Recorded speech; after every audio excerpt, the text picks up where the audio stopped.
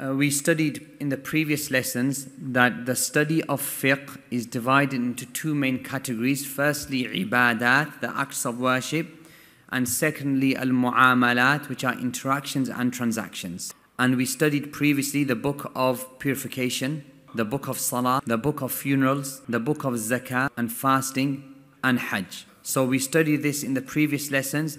Now we will begin studying the section of al-mu'amalat, transactions and interactions. And we mentioned that when the ulama, when the fuqaha, when they wrote these books, they wrote them according to your needs. So the first chapter they begin with, when it comes to the section of mu'amalat, is al-buyu' wa shara, is buying and selling. Why?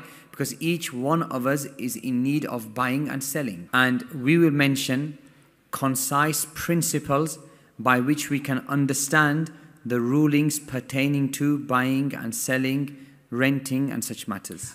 Firstly, the base default ruling when it comes to buying and selling and transactions, is it that the asl is it is permitted and allowed, or is the asl that it is haram? For example, the management of the masjid, outside the masjid or in the canteen area, they are selling books.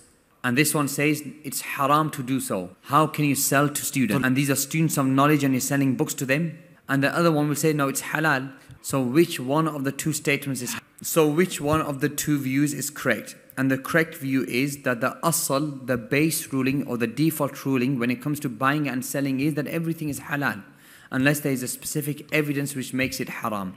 So that brother who was saying that no, it's not allowed and it's haram, you say to him, give me your evidence.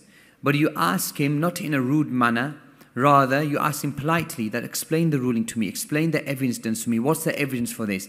And if the evidence is clear, then I'll return back from my error. And Sheikh Ibrahim in his supermarket, he buys and sells, he sells food stuff and he sells planes, sells cars, he sells metals and wood and computers, he sells mobiles.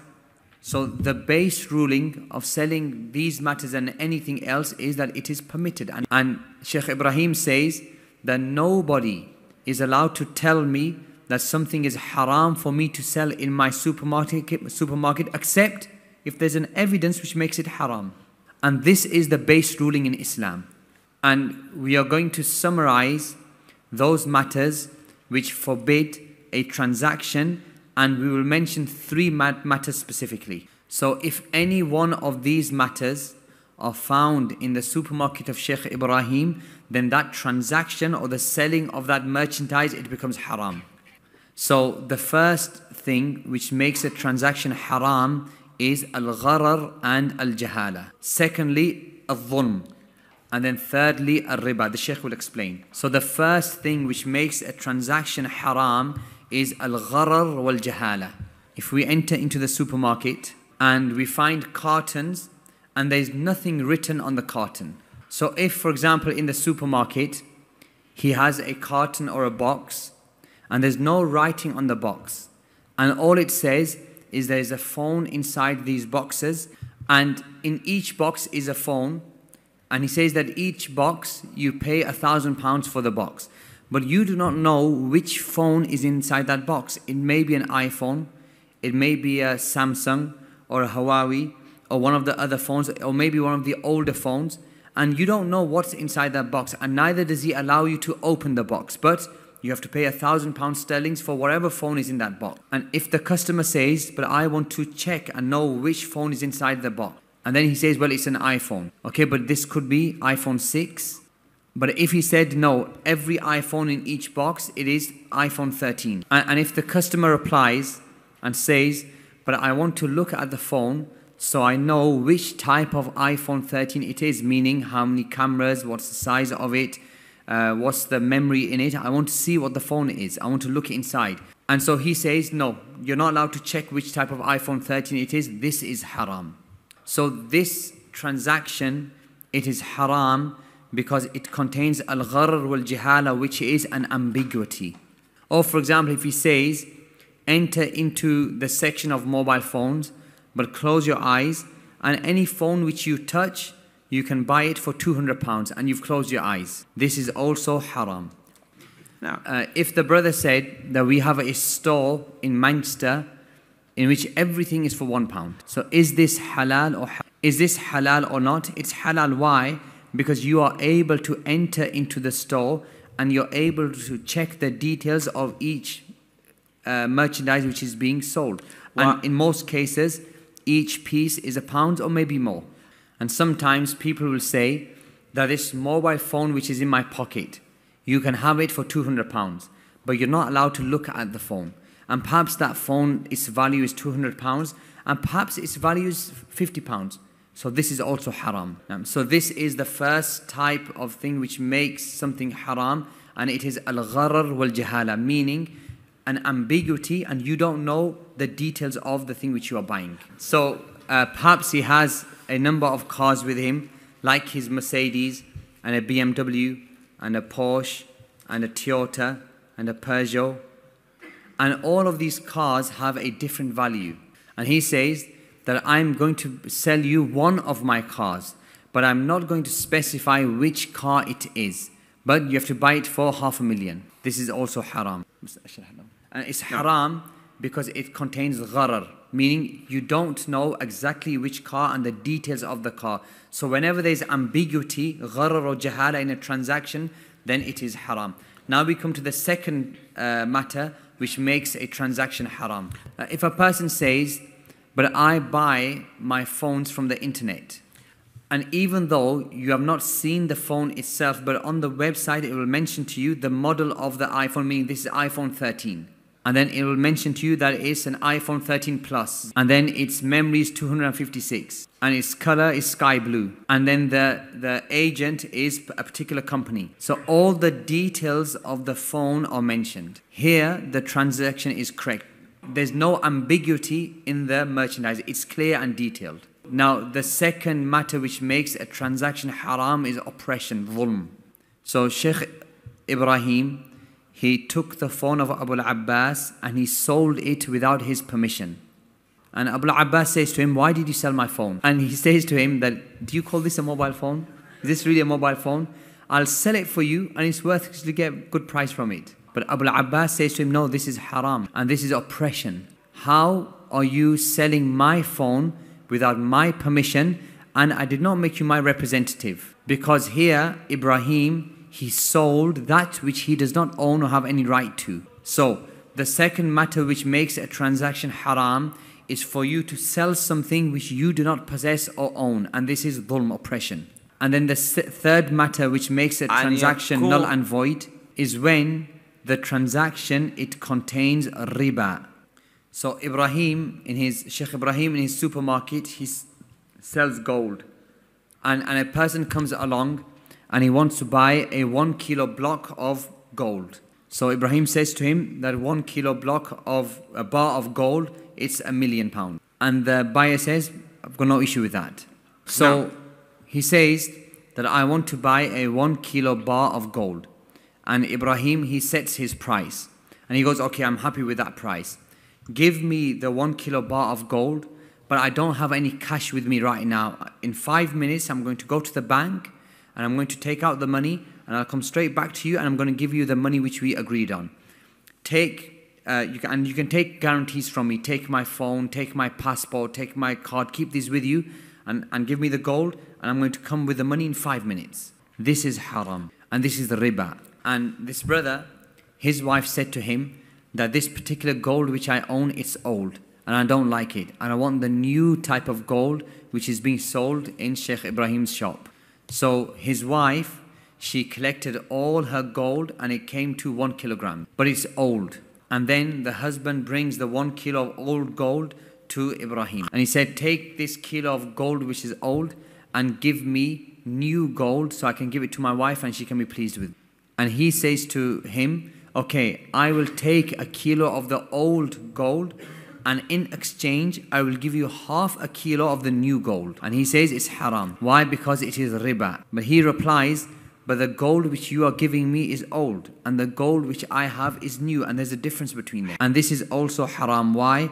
Because gold has to be sold or exchanged in same amounts. A kilogram of gold for a kilogram of gold. And if a person was to say, But if you right now, if you were to take this old gold and you would sell it, even though it's a kilogram, however, its value will only match half a kilogram of the gold which I have. So why is it haram? It's haram because it is riba. Now, what should this one do? A way out of this is for this person to go and sell the kilo of his gold. So what he can do is he can go sell his gold for cash, the 1 kilo of gold for cash, and then with that money, then he can purchase whatever Sheikh Ibrahim is selling, even if it only comes to half a kilo. So this is how it is correct. Sheikh al-Mithal al-Awwal. نرجع له. الآن نرجع ثاني مرة. So Ibrahim said to him, okay, come now, let's calculate it, let's work it. That which you have is a kilo. And Sheikh Ibrahim says to him that this kilo of gold which you have, according to my calculations on today's rate, it's worth, for example, 1 million. Meaning, its current value in the market is 1 million. So choose whatever new piece of gold which you want. And he chose a kilo of new gold. So if he said to him, let me check the value of the gold which I have. He said, your kilo of gold, its value according to today's market is 1 million pounds. And the kilo of new gold which I am selling, its market on the value today is 1.5 million. So let's exchange the gold, but give me an extra 500,000. Is this correct? This is also not correct. Okay, no. A new example. And now there's another situation. And that is that the one who wants to exchange a kilo of his old gold for the new, he says to him, instead of me going to a different shop, external to this, and going to sell to them, why don't I just sell the gold to you, and you give me the money, and then I will buy the new gold from you. And the Sheikh said that this is permitted as long as they don't have a prior agreement that he will buy the new gold with that money. Meaning, he sells the old gold as a separate transaction, and there's no agreement for him to buy the new gold. And then separately, he can buy the new gold if he wants. But if there's a prior agreement, then maybe they will try to find a way to bring riba into the transaction. If a person said to Ibrahim that I want to buy a kilo of gold but in installments, and every month I will pay off an installment, is this correct? Also, this is not correct when it comes to buying gold, because when it comes to buying or exchanging gold for gold or gold for currency, then it has to be in one sitting, and both the commodities have to be exchanged, and it has to be immediate. So, just the last example which the Sheikh gave, the various scenarios, the point was that when it comes to exchanging gold for gold or currency for gold, it has currency cash. طيب. نعم. يعني الذي تأخر وذهب إلى البنك 5 دقائق. نعم. The point is that you cannot delay the exchange by 5 minutes or 10 minutes. It has to be immediate, and the commodities have to be exchanged then and there. So these three matters which we have mentioned, firstly al-gharar wal-jihala, ambiguities, secondly al-dhulm, oppression, and thirdly al-riba, these are the main causes of a transaction being haram. What's correct in the first scenario is if Sheikh Ibrahim said to his customer that I'm going to keep the gold with me, and you go to the bank and go collect your cash, and then when you bring your cash, then we will exchange. But it has to be hand in hand, meaning it has to be immediate. You give me the cash, I give you the gold, without delay. We said that any form of transaction, that if we differ over this form of transaction, the base ruling is that it is halal. Also, regarding the saying of Allah subhanahu, the meaning of which is, and cooperate and work with each other upon goodness and piety, and do not cooperate with each other upon sinning and oppression. Sheikh Ibrahim, in his supermarket, he sells grapes.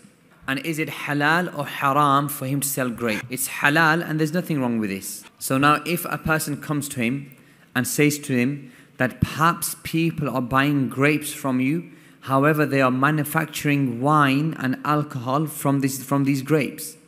But the thing is that a person could buy water and could use water to also manufacture something which is haram.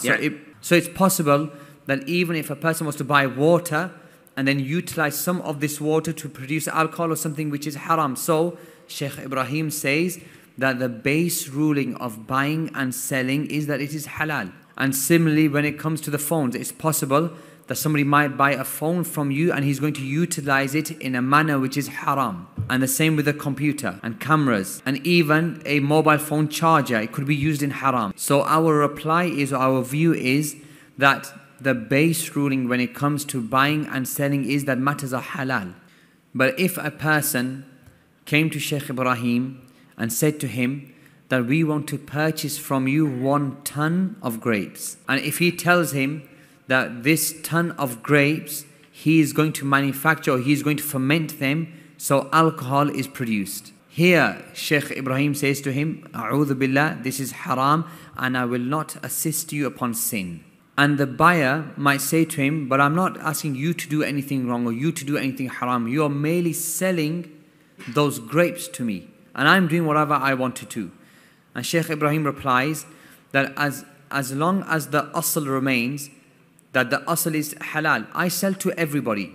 But if I know from you specifically that you are utilizing these products to make something which is haram, then I will not assist you in a sin. Otherwise, I am your associate and partner in this sin. So this supermarket, mashallah, it's big. And a man came to him and he said, we want a corner of the supermarket which is 1 square meter. So a company or a person, he comes to Sheikh Ibrahim in his supermarket and he says to him that I'd like to rent from you a small corner of your supermarket, 1 meter square, and I'm going to place a gambling machine in that corner. This is not permitted. What is qimar? What is gambling? And how does this gambling industry work? It's like when sometimes you get text messages that if you ring this particular number for a small charge, you have a chance of winning something. And what happens is that the company, they go to so many people that they end up with an income or turnover of £5 million. And then they prize the winner, he may attain £1 million. So they've profited 4 million and they've given £1 million to the winner. And the reality is that those people who are taking part, either they profit or they lose. And in the majority of the cases, 99% of those people are all losers, and there is one person who may profit, and this is haram. So these competitions, which all of you know and hear of, and you receive these messages in this manner, if you ring in and you're going to be charged X amount and then you have a chance to win this prize, all of this is haram. If the person objects and he says, but I've only paid 10 pence for my phone call, text message, even that is haram. Sheikh Ibrahim, his zabain, his customers, and the turnover of his supermarkets is declining. So in order to attract new customers, he places an attraction there, and he says that he displays his Mercedes and he displays his Porsche, and he says that the winner will get one of these cars. So is this type of attraction, is this halal or haram? So if Ibrahim asks that is this type of attraction, is this permitted, we ask him, are you charging people to enter into this draw? Or have you raised the price of your merchandise in order for people to enter into this draw? And if he says no, I myself am paying for the Porsche, I'm just using it to attract customers, but there's no entrance fee and the merchandise is as it was, then we say that this is halal. But if he says no, how this competition works is that each person buys a raffle ticket, and the price of that raffle ticket is 10 pence or £1, and they place it in the box, and then I choose a raffle ticket and the winner gets the Porsche or the Mercedes. Why? Because there's costs and there's admin fees, and I want to take out some of these costs. This is haram. And this is prevalent. And there'll be a raffle ticket, a piece of paper, and this piece of paper is for £1 of a particular price. It's haram. So now there's a new iPhone which is about to come out, and it is iPhone 14, 14. And because of this iPhone 14, which the release is ensuing, he has many iPhone 13s, and therefore he wants to make a competition. So what did he do? So, for example, if the iPhone 14 is about to be released, and he has much stock of iPhone 13. And he wants to get rid of his iPhone 13s. So what he says is he makes the price, which is his Mercedes. And he says that buy the iPhone 13s, and one of those people who buys all these iPhones, one of them, he will be the winner and he will win the Mercedes. نعم. The iPhone 13, it was, for example, £1,000. But in order to enter this competition, he has increased the price of each iPhone by £100 or £200. This now is also haram. And let's say if he discounts the iPhone 13 by 50%, is it allowed for him to discount the price? Now, it's permitted. And if he says that whoever buys an iPhone from the market today, from my supermarket today, he will have a general 10% discount on anything else in the supermarket. هذا حلال. حلال طبعا. This is also halal. And this is also halal. Why? Because the base ruling when it comes to buying and selling is that matters are halal unless there's an evidence which specifically makes it haram. والله أعلم. صلى الله على نبينا محمد وعلى صحبه وسلم. جزاكم الله خيرا.